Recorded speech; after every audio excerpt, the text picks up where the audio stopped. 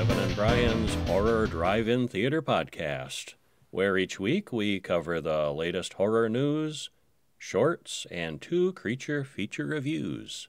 This week, after the news, we'll cover the old drive-in classic, The Abominable Dr. Phibes, followed by our discussion of the short film, The Storm, and our modern-day horror feature film, Hellraiser Judgment. So grab some snacks, turn up the volume, and lean back and relax. Here we go. First up, the news. First, we have a new Ghostbusters movie for 2020. It's a sure thing. Details are still pending, but this one is set in the same universe as the first 2, ignoring the reboot. And boy, Leslie Jones is unhappy about that. Oh no. She was one of the stars of the reboot, and she's letting everybody know that she does not like that idea. I never saw the reboot. Did you? I didn't think it. Do you sounded feel or bad that you very, didn't? No. Yeah. No. I would have been a lot more inclined to see it if it had been a sequel and not a reboot.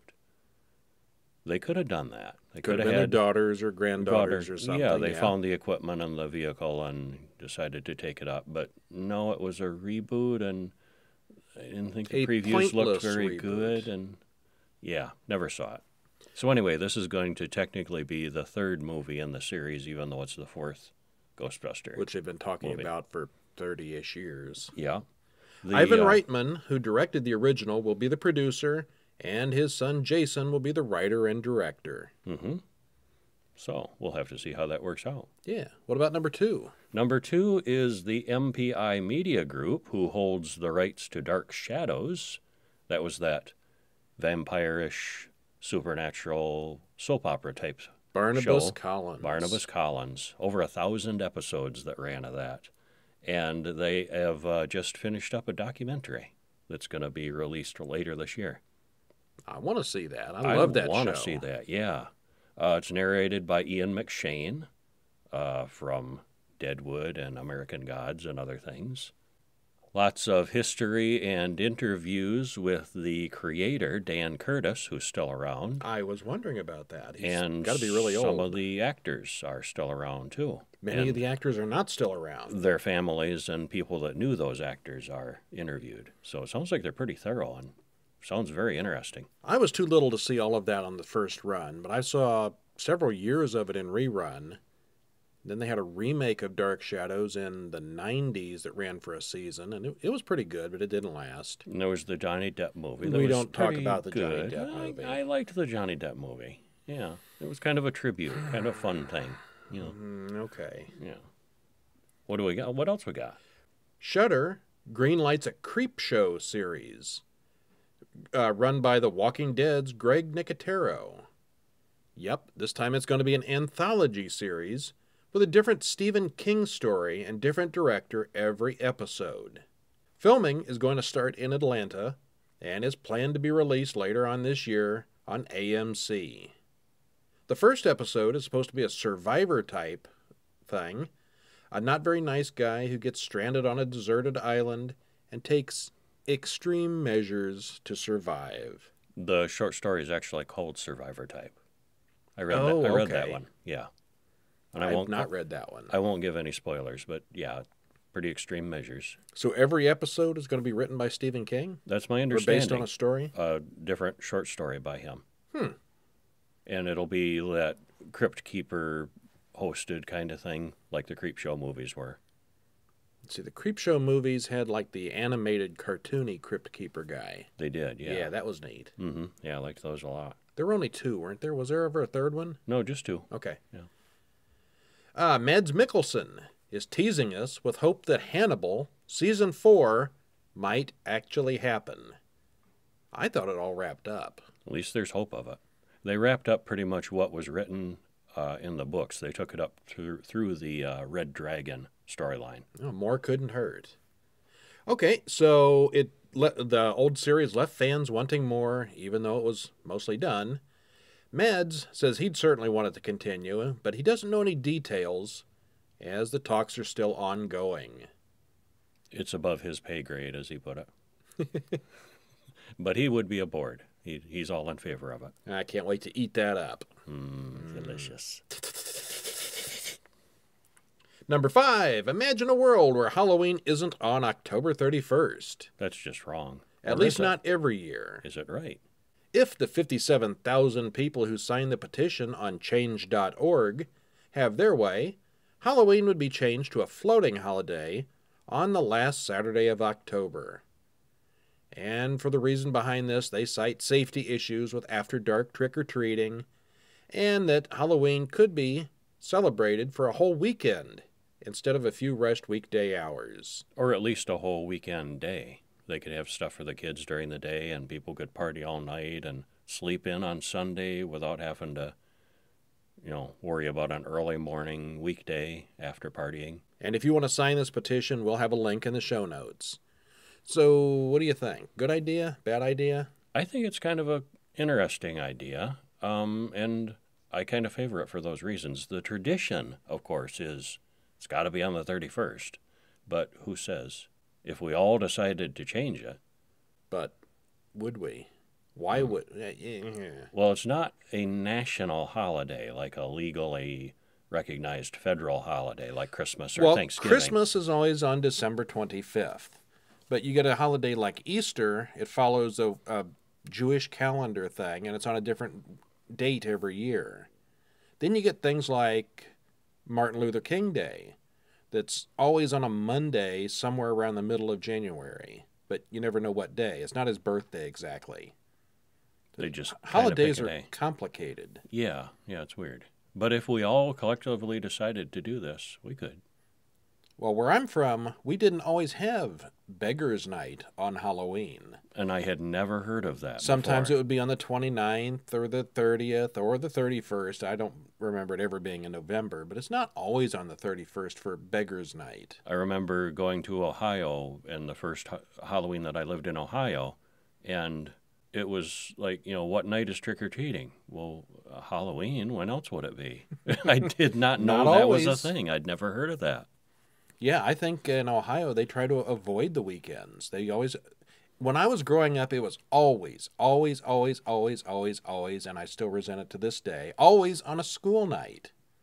So you'd get home from trick-or-treating, and you'd have a half an hour to sort through your candy, and then you have to go to bed because you got to get up the next morning. And you're all buzzed up on sugar, of course. Well, yeah. You can't sleep, yeah.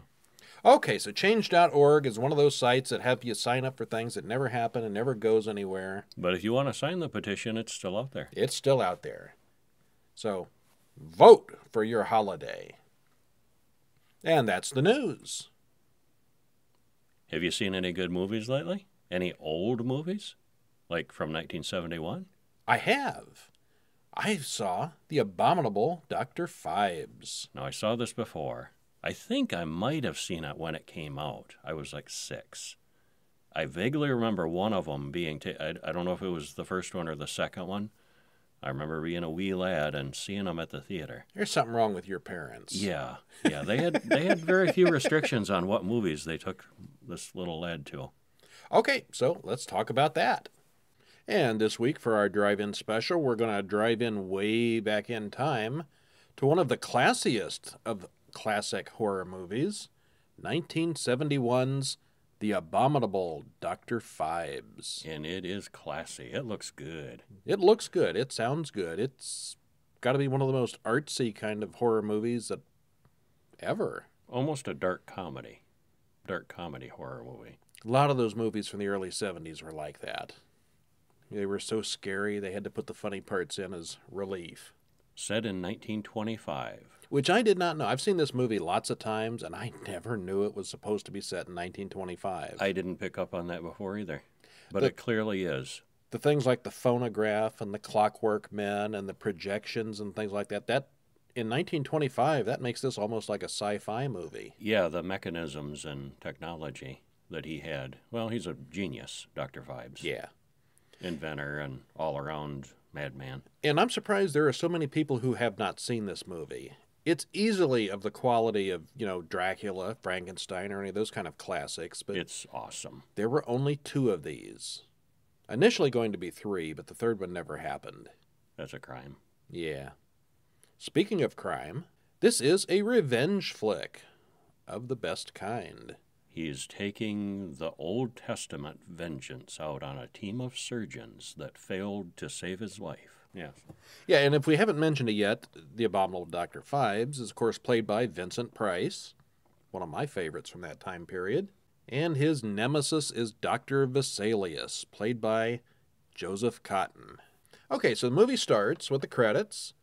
Dr. Phibes is a world-famous, world-class organist, and we see him playing his organ as the credits roll. Very reminiscent of Phantom of the Opera vibe. Very much. The organ rises up from the floor, and it's a very beautiful deco-style chamber that he's in. Turns out that that's his secret lair, more or less. Not so secret. Everybody seems to know where it is there at the end. True. Well, it's his mansion, but everybody thinks he's dead, so they don't come looking. So as the credits finish and the organ music stops, we get treated to Dr. Phibes' Clockwork Wizards, a musical group of completely clockwork musicians. Pretty cool people. And then in enters Volvania in the first of many elaborate costumes that she wears. I think she was wearing something different in every scene. Almost every scene, yeah. Very stylish. Big flowing dresses and over-the-top big headdresses and fur hats and, just over-the-top style and fashion. One of the detectives later on describes her as fashionable. And that's an understatement. Oh, yeah. Yeah, some kind of definitely modeling career going there. Want to be. So anyway, she is his sidekick who never says anything. Never speaks, never talks, does everything she's Well, he never really instructs her to do anything. She just kind of knows. They just work together perfectly. And I read that originally in the original script that they had in mind for her to be a clockwork mechanism too. But then once they actually started working on it in the screenplay, they realized that wouldn't work. So they just have her as a silent assistant. Whatever she is, she's a mystery. They clearly say that Phibes did not have any children, and there's no reason that he would have a musical groupie or anything. So who is she, or what is she? It's very strange that she's so completely devoted and so completely involved with the murders that he's carrying out. And it's never explained. It is never explained. She's just there to assist and be interesting to look at. Okay, so also interesting is Dr. Phibes' car.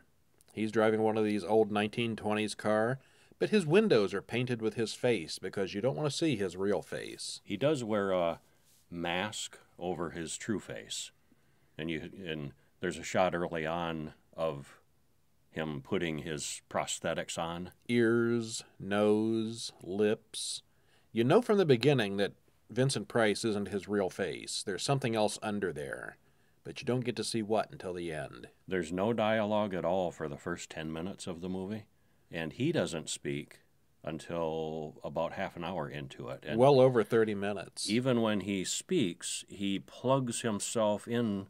There's a plug in the side of his neck, and he plugs it into like a Victrola machine that he has made. It's explained somewhere into it that while his wife was dying on the operating table, he was rushing to the hospital from Switzerland, where his car went over the cliff and he burned to death. Or so they think. Or so they think. Clearly there's some real damage there, as Phibes cannot speak normally without this plug in the side of his head. And there's an awesome scene where he's drinking champagne with Volvania and pours the champagne into the side of his neck because his mouth doesn't work at all. So Vincent Price's lines were sort of dubbed for all of this. Yeah, Peter Cotton and his scenes are really the only dialogue scenes between Phibes and another person. And he doesn't actually speak. His lips aren't moving. Somebody else, I guess, read Phibes' lines while Cotton answered, and then they dubbed Vincent Price's voice over later. And it's really very well done. It is, yeah, it's a very cool effect. So the highlight of the movie is the revenge. And Phibes has a plan. He's going to follow the 10 biblical plagues on each of these doctors. So the first doctor is killed with bats. No, the first one's actually bees. Well, the first one we see is bats. Yes. That's mentioned that there was a doctor previously killed by bees and how strange that was. And the bees, of course, stung the man and made him look like he was covered in boils, which is another one of those plagues. Right. One of the more fun ones is the frog death. The doctor goes to a costume party. Didn't realize it was a costume party. And the doctor is a psychiatrist, a head shrinker. Yeah, he self-describes himself as a head shrinker. So he puts on this frog mask that Dr. Phibes hands him, puts it on, and you can see the little gadget in the back is clicking, clicking, clicking, and the mask is shrinking. Squishes his head. Yeah. At the party. There's a head shrinker for you. Yeah. Yeah, that wasn't a pre-planned joke at all. Okay, about this time, the police start catching on to the pattern. They realize that something like this is going on. But at this point, they run into the fourth doctor who dies. And this is a pervy old guy who's watching what amounts to pornography in 1920s. Very lame. Yeah, it's very funny. He gets this reel in the mail, and he's stealthily opening it, and plays it on this hand crank projection machine, and it's like an Egyptian girl kind of erotically dancing with a snake, kind of a stripper. I mean, she's not, 1920s stripper. She's very close. Tamest porn ever. Yes, very tame. Yeah. But he's all worked up over this as Volnavia walks into the room, and she somewhat seduces him, tricks him into sitting in a chair, and he lets her tie him up.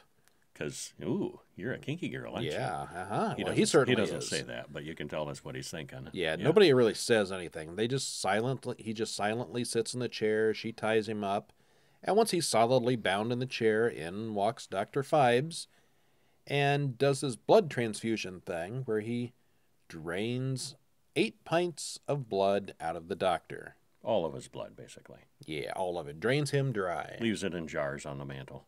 Everything in the movie, all the murders, everything is very stylish. Oh, very much. Very choreographed and well-dressed. And, yeah, he looks good doing this. He does. Okay, with each of these murders, he has with him a little amulet with some sort of Hebrew letter on it.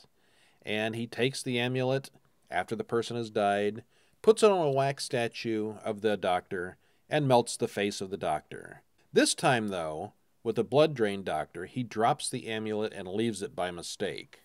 It's the only mistake he makes in this movie. And the detectives track that down. They take it to a goldsmith that happened to be the expert that made these emblems, and then takes it to a rabbi, figures out that it's the 10 plagues. And the rabbi explains that there are these 10 curses: bats, boils, frogs, blood, rats, hail, the beasts, locusts, death of the firstborn, and darkness. 10 plagues. But we know there are only 9 doctors. What's up with that? We'll see. And it's about this point in the movie that Dr. Phibes has his first words. All this happens before he even speaks. And he's got a shrine set up to his dead wife, and he's talking to his dead wife, saying, "You'll be avenged, and we'll be together again." And the detectives are still on the case. It kind of alternates between him and the detectives. Yeah, the detectives have a big part. And they're putting it together gradually. How about the rats in the airplane? That comes up next, doesn't it? Soon. Yeah. First we get the hail. Oh, that's right, yes. They pull a guy over in his car and put a snow machine or an ice machine in the car with him. They crank it up to like 15, and the man freezes to death in the backseat of his car. And it's almost like this steampunk kind of machine that's they plug it into the guy's car engine, and he's in the compartment in the back and frozen solid. 100 degrees below zero. That's what the cop says. At this point, they put the pattern together. They question Dr. Vesalius, who recognizes that the only time all these doctors have worked together was on just one case. Mrs. Phibes. So they know that somehow or another the Phibes family is involved with this. So they go check out the tomb, the Phibes mausoleum, and there are ashes in Dr. Phibes' tomb like they're supposed to be. But what do they find in hers? Nothing. She's not there. It's empty. So they know some funky business is going on there. About this time, we see the sixth death, which is rats on a plane. Hey, they should make a movie about that. They should. Rats on a plane. And the detective tries to chase down the plane before it takes off to warn the guy that he's in danger, but the car's too slow. Plane takes off. Dr. Phibes and Volnavia are watching from a hilltop. He's got this big brass telescope watching the plane, and she's playing violin music in the background. And all the deaths are like that. It's just really neat. Yeah. Anyway, stylish. They loaded up the plane with rats, which attack the guy and cause it to crash, and that kills him. Moving on quickly, the 7th Doctor is, they know they're coming for him next. So the police are gonna take him to a police safe house. So he's all packed up, and they open the door to head out to the car. Poing! And somebody across the street has catapulted a brass unicorn, which impales the Doctor right to the wall. Right to the wall. He's nailed to the wall with a brass unicorn horn, shot by a catapult. Awesome. And I believed every bit of this. Oh, yes. Yeah. Yes, definitely. Okay, we barely get to explain what happened with the unicorn guy until probably the most elaborate one of the bunch, the eighth death. And this was one of my favorite scenes. He has this huge wheelbarrow full of Brussels sprouts and greens, and Volnavia's just there watching him do his thing, and he's feverishly feeding them through this huge, elaborate, like Willy Wonka machine that's condensing all these vegetables down to a syrup. And it's just over the top how excited he is doing this and how elaborate this machine is. Nobody says a word, but it is hilarious. So now he's got this green molassesy looking sludge, and he takes it to the hospital where the nurse that helped kill his wife is locked in a room under heavy, heavy police guard. She's asleep. She can't sleep because there's too many cops around, so she takes a sleeping pill. Well, how to explain it? He goes to the room upstairs, above hers, drills a hole in the floor, runs all the syrup down all over her, and then releases a bunch of locusts into the room. And then the police finally come into the room, and she's reduced to a skeleton, basically, because the locusts devoured her. The creativity of these plots are just the best part. Which leaves number 9, the death of the firstborn. Dr. Vesalius says it couldn't be him. His older brother's been dead for years. But he has a beloved son at home, who has been kidnapped and strapped down to a table by Dr. Phibes. If the doctor doesn't operate on him and remove the key that's been implanted near his heart, within 6 minutes, acid will drain down through the ceiling and splash and melt the boy to death very quickly. I think that the people who did Saw might have gotten some inspiration from that. It made me think of that. Very much. I want to play a game. You've got this key embedded in your chest. If you unlock this collar around your neck, you can go free, but you have to cut your chest open to do it. It's exactly like that. But the doctor is actually very talented and does manage to get the key and rescue the boy before the acid falls. Meanwhile, Phibes is working on making his big escape. Volnavia is tearing the place apart with an axe. A golden axe. A golden axe. Of course, because you've got to do it in style. But at that point, the police rush in. They chase Volnavia into the operating room, where she kind of stupidly stands directly under the acid drip. Just as it releases. Melting her and killing her off dead. Her only line, a scream. Ah! Ah. Okay, so she's dead. The cops are there. The doctor has saved his son. Dr. Phibes, of course, is upstairs in his room. He doesn't realize all this has happened.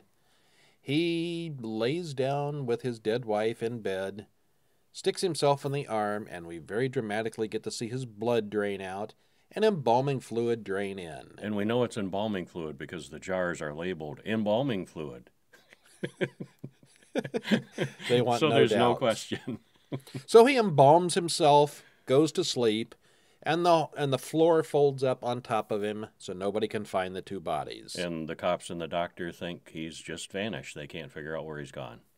And they can't figure out what the 10th curse was, the curse of darkness. Darkness. That was him in the sarcophagus. Well, on top of the hidden sarcophagus with him and his wife, There's some symbols of the sun and the moon and the earth, and the moon is eclipsing the sun, giving you a hint that he'll be back during the next eclipse. And, you know, there will be a sequel. So, initially, there wasn't going to be a sequel. It didn't do very well at first. It didn't quite flop, but didn't do as well as they thought, and they changed up the marketing some, changed the poster. They started billing it as Vincent Price's 100th feature film, which was maybe true. Well, the initial advertising, the posters, was him kissing his wife, saying, "Love means never having to say you're ugly." Right. Which and it didn't sounds make like a a dumb sense. joke. Yeah. It was too comedic. Yeah. And they billed it more as a horror movie. And then it succeeded a lot more, and then they said, hey, let's make a sequel. And while they were making the sequel, they decided they were going to make a third one, but as we'll see, eventually, they had a lot of arguments, fighting, and things changed at the studio, and the third one never happened. Sad. I bet it would have been good. There was even talk of making a Dr. Phibes TV series at one point. Oh, that would be cool. Where he reformed and fought crime. Okay, that'd be strange. That's just weird. That would be weird, yeah. But this movie is really unique in the way it looks. For its day and age, it's an old movie. Very colorful, very good sounds, very, very stylish. They put a lot into the wardrobe. Yeah, definitely. Yeah. And the whole time you're rooting for Phibes, but you know what? Those doctors didn't do anything wrong. No, they did their best. You kept expecting them to say the doctors were all drunk they didn't or screw something. up or anything. They just tried, and they were they good failed. doctors who failed. Mm-hmm. So we're kind of rooting for the wrong guy here. They brought in a whole team of people to try to save this woman and couldn't. Yeah, so all along we've been rooting for the wrong guy. We should have been rooting for those doctors. Nah. They don't have the style. Yeah. Okay, so major thumbs up from me. Totally one of my long-term favorites. Same here. Yeah, I love this movie. We should see the second one. I think we should. And we should make the third one. Yes. Fan fiction. Yeah. Okay, so that was 1971's The Abominable Dr. Phibes. And first you have to learn how to say abominable. Abominable. A bomb in a bowl. That's how I learned how to say it. in Picturing a bowl. literally a bull that has swallowed a bomb. A bomb in a bowl. Abominable. Huh. It took me a long time. That means Rudolph was fighting the abominable snowman. Not just the Bumble. That's right. One other interesting thing that somebody pointed out in this, if you're a fan of the work of Edward Gorey, his animations, his drawings, that in a lot of ways this is Edward Gorey brought to life in the style and the costuming. And I am not familiar with him at all. Oh, you should. Yeah, you should look up some of his stuff. Yeah. And when somebody pointed that out, I said, yeah, they're right. Okay. Neat. For this week's short film, we look at 2012's The Storm, available on Netflix. We'll give you a link in the show notes. It was a Scream Fest official 2013 showing. Scream Fest being a short film competition. Mm-hmm. Okay. It was overall very good, I thought. It looked good. It sounded good. It had good acting. A lot of people involved in it. The credits ran and ran. Kind of long. A lot of people. They put a lot into it. A lot of effort. Good special effects. The story itself, yeah. It was short. It was 12 minutes. It would have made a good 12 minutes in any full-length horror movie. Standing by itself, it was a decent scene. It's a couple people trapped in a command center. At first, I wondered if they were even on Earth, but they are in the Arctic, and there's some creatures that are trying to bust in and get them. Initially, the main guy, he says that something has evolved, something has escaped, and now everything has gone to hell quickly. And you know he's a scientist because he's wearing a lab coat. Yeah, that's how you can tell. And the woman was a military type uniform. So these evolved things that we don't know what they are outside the base trying to beat their way in. And it was kind of science fiction-y. The command center was very high-tech. Did great big digital screen that was also a window to the outside. And there's security cameras all around the base. Motion sensors. Get knocked out one at a time. And we never see what's out there. Not at first. Not at first. But we do eventually. The military officer wants to detonate the base, blow it all up, wipe everything out. The scientist, he wants to keep working. It's his life's work there, and he doesn't want to leave. Plus, they also figure out a way they can possibly escape. There's a remote control helicopter, all turned on, all charged up across on the other side of the base. Well, it's a full-size helicopter that they can fly remotely. Yeah. Another science fiction touch. So the military officer's been injured and can't run the remote, so the scientist guy has to do it. And together they sort of get it done, trying to fly it in the windstorm. The storm, is a winter storm. But just before they can make it land, the monsters attack. Break through the window, and the two get separated. And they're kind of zombie-ish. It's never really clear what they are. They're humans, somehow affected by something. Infected or defected or something. Or they're like 28-day later zombies. And they're kind of sensitive to sound. Loud noises is a weakness. They track the vibrations. At one point, the guy takes his shoes off so they don't hear him coming. Tippy-toe, tippy-toe. But firing a gun near them deafens them and stuns them for a minute. So they're overrunning the base, and the officer decides she's going to crash the helicopter into the building and wipe them all out. So she does. She crashes the helicopter into the building. Some of the mutants, or whatever they are, die, so the mutants run away, and the two main people are left behind to survive. So it's sort of a happy ending, a potentially happy ending. Well, they have to leave the base, and she says it's about a mile. The other base is a mile away in this really strong snowstorm. Will they make it? We don't know. Will they not? We don't know. Open-ended. So I thought the story was maybe a little weak and predictable, but acting, special effects, all that, production value, very good. What there was very watchable. Good. I'd recommend it. Overall, thumbs up. Okay, and next up, we have our modern movie of the week, Bandersnatch. Yeah, Bandersnatch on Netflix. And this is the world's first interactive TV show, and we are going to review it for you. We were going to watch it on our TV. Our Apple TV. And a message comes up and says, it cannot be viewed in interactive mode on your TV. You have to use a pad or a phone or a computer. Video game system. So you can't watch it on TV. And it's a TV show. It's Netflix. Our Apple TV doesn't do it, and we even tried on an iPad using AirPlay, and it just won't show. So our review is, it doesn't work. Not on TV. It gives you the option of just watching it on TV without the interactive, and we didn't want to do it just on little pads or anything, so we don't review this. Maybe we'll have a review for it in a couple of episodes. Maybe we won't. But we are not thrilled with Bandersnatch. And we were very disappointed.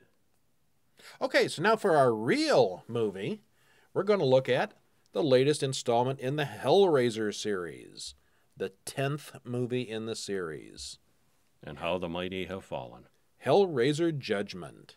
2018. Well, it starts out with Pinhead complaining. The cube is obsolete. With all this technology and debauchery in the world that, the cubes just don't do it anymore. There are so many other ways to sate desires. So they find a way. They do. They work around it. The cubes still work. There's this man. He's wandering around. He's homeless, and he's hiding out in this shack. Mr. Watkins is his name. And they slip him an envelope under the door. Come to this address, and we've got something for you. Watkins then goes to the address, goes inside, and he meets a new character, the Auditor. And if you can imagine what Pinhead's accountant would look like, that's this guy. His Nazi accountant that had a face German sliced accent, up. yeah. Yes, very Nazi-ish. Okay, Nazi accountant. Yeah. But he's got this theme punk machine where he types in information and asks Watkins all these questions about his past. Oh, and the best part is it uses their blood as ink. It's got a siphon that draws it up into the machine. It's kind of a neat scene. Yeah. But it turns out that Watkins is a pedophile and a child photographer, and he's done some bad stuff. So he's there to be judged. So the Auditor is pleased with that and passes him on to the Assessor, who's this fat guy who reads... He doesn't read the reports. He eats the reports that the Auditor made. And depending on how sick he gets, that's how evil you are. Sounds like a fair It's test. quite a system, yes. Of course, it makes him sick, and he goes over and pukes into a funnel. Yum. And the funnel gets filtered down and spews onto 3 women who are the jury. It's very weird. Anyway, so that's how it starts out. This, they this then is their send system him. now. They then send him out to be cleaned inside and out. And as soon as he's all cleaned up, the surgeon comes in, which is yet another character, who peels his skin off, slices him up, and hey, then it's time for the credits. Yeah. So this all happens pretty quickly into it. It's quite an opening. And this movie is not rated. For gore, I can see why. It's pretty gory, pretty bloody. All the Hellraiser movies are pretty gory. This one might have been a little more. Maybe. But yeah. Okay, it's graphic. So anyway, the credits are rolling, and in this point we find out that Pinhead is played by Paul Taylor, not Doug Bradley. Not Doug Bradley this is time. The 3rd Pinhead there has been. Doug played him in the first 8, and then Stephen Smith Collins played him in the 9th movie. And this is the 10th, okay. Mm-hmm. Yeah, I knew there was one of those other ones that he wasn't in. It was very obvious it wasn't him. Yes, very. This guy looked pretty good in the role. Yeah, sounded good. Yeah, I thought that the guy in the 9th movie really wasn't that great. Mm-hmm. This guy was pretty good. Yeah. Okay, so the plot of the movie has nothing to do with any of that so far. That's just sort of a preview of things to come. There's a serial killer roaming the town, and he's called the Preceptor. And he does some pretty weird things to his victims. Biblical things, staged after he kills them. It's all religious themed. Yes. The first girl, for example, he kills her. He cuts her open and shoves her little dog inside her and sews the dog up. Because that was the dog was her baby. So he sewed it into her womb. And born with a silver spoon, and so he literally gags her with a silver spoon. And later on, there's a scene where they go to a playground and find 8 dismembered hands, and each hand has an eye and a tooth in it. Mm-hmm. Because they were criminal. They were thieves. Yes. An eye for an eye and a tooth for a tooth. And cutting their hands off. Okay, we don't want to go into all the different murders and things, but basically there are 3 detectives out hunting this serial killer, and Pinhead and the Auditor are wandering around doing their thing. And it was strange with the detectives. Were they police or were they not? The door to their office generically said detectives. At one point, the girl detective came in and said, "You two are running the worst detective agency I've ever seen." And yet she had a badge. And they were in the police department. They kept showing the outside of the police department. And yet it kind of seemed like they were just private investigators. It's like whoever wrote this had no idea how cops work. Or they had 2 different writers or some confusion there. Yeah, that was just weird. But anyway, the 2 guys and their 3rd one, Edgerton, are trying to solve the serial killer case. And in the meantime, some of them come into contact with Pinhead, and things start taking a strange turn at that point. Very strange. Without giving too many spoilers. Mm-hmm. Heather Langenkamp makes a brief appearance. She's got 3rd billing in the opening credits. She was Nancy in the Nightmare on Elm Street movies. And she was in this as 3rd billing, so you'd expect her to have a decent role. It was about 45 seconds, maybe, as a landlady, and you'd barely recognize her with the way she was made up and tramped up. I didn't recognize her, and I kind of wasn't paying attention because I didn't think the role was anything, and then she was gone. If you tried hard, you could tell, yeah, that's her, I guess. I was making a note on something and just looked away and missed her. Well, she's older now. Oh, she's older now for real, of course. Oh, yeah. And they had her, had her made up, and why 3rd? I wonder how much she got paid for that. A name for the... Nobody. Oh. Who else was in this that you've heard of? She was it. Yeah. That's the big star. So what'd you think overall? Overall, it was no first Hellraiser. They do expand the mythology a little bit. There's a few new characters in this one. And there's an angel in this Pinhead one, too. has a boss. And they have back and forth with the good side, the Cenobites, and an angel representative comes to visit a couple times. That's interesting. Yeah. Pinhead's good. The Auditor is good. The other Cenobites were kind of just thrown in there this time. Not really anything necessary, just background stuff. Background. Yeah. Guard dog. Just there for the creep factor. Yeah, basically. And thoroughly good makeup. The whole look of the movie was really good, creepy and atmospheric. Yeah, and looked fine. Yes. There's sort of a twist at the end. What'd you think of that? Did you like it? I did. You did, okay. Yeah, I started liking it. I started halfway through, I was thinking, boy, I'm really not liking this at all. But then it picked up more and got more interesting. I think it builds more towards the end and got more interesting, and I liked it overall. I'm talking about the twist that happened in the last 3 minutes. After the credits? No. Oh, that twist. Okay, there may be more than one twist here. Okay, yes, there may be. So, the one that could so lead we're trying into to the talk next in movie. code without giving spoilers. Yes, I thought that was cool. Depends on how the next movie goes. If they pick that up and run with it, it could be very interesting. Mm-hmm. Yeah, it could. Or they very well could just say it never happened. So they do that with sequels. Oh, yeah. They could make the next one say, oh, we're going to make this a direct sequel of the first movie. A prequel to the first movie or something. Yeah. I liked the first movie. I liked the second movie. The third and fourth movies were decent enough. And they have gone downhill steadily since, I think. I think this one was I don't better think this was than the some of the worst. others. This was not the worst. No, I don't think so. That's high praise. Yeah. I would say probably maybe the fourth or fifth best movie out of 10. I would rank it in the top half. I'd give it the fifth best. I've seen all of them for I think sure. the first four were the best, and then this was number 5. Okay. 6, 7, 8, and 9, avoid like the plague. Meh, yeah. Hellraiser. If you have a choice of watching 6, 7, 8, and 9 or actually going to hell, think about it. Hellraiser in space was, I think, the silliest one, where they had the robot opening the cube, or with the remote hands. Well, they had Jason in space too. That was cool, though. All the something in space movies are just out there. They're kind of getting desperate at that point. Yes, they are. Okay, so I would give Hellraiser Judgment a 4 out of 10. I'd give it a 6.5 out of 10. Okay. If you're a big fan of the series, you have to see it, but don't have much in the way of expectations. They had 5 caterers and 2 craft services companies helping them on this movie. I always see that. What is a craft services company? Food. It's where they come in and basically set up a buffet of food, and everybody comes in, and or like the hot steaming trays, where you line up. And there was something hot and steaming about this movie. Yeah.